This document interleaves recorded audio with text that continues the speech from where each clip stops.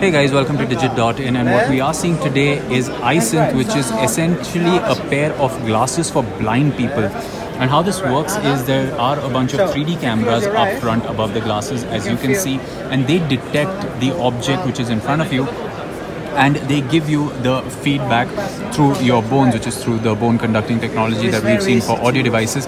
Now, I did give this device a go. As you can see out here, some people are trying it, and essentially when an object comes in front of the camera, you get a variety of feedbacks, and the feedback is not only limited to just a form of vibration to tell you that there's an object in front of you, but it is also spatial. So if there's something that's more towards your left, more towards your right, a little above your head, a little below your nose, the feedback on the ears changes with that. Now, this display out here is essentially a 3D representation of the object in front of you, and as you can see, someone is waving their hands in front of the camera, and the 3D space on this display essentially shows you where you're going to hear it. So if there's something that's more towards your left, the left side of your ear will get that sound feedback.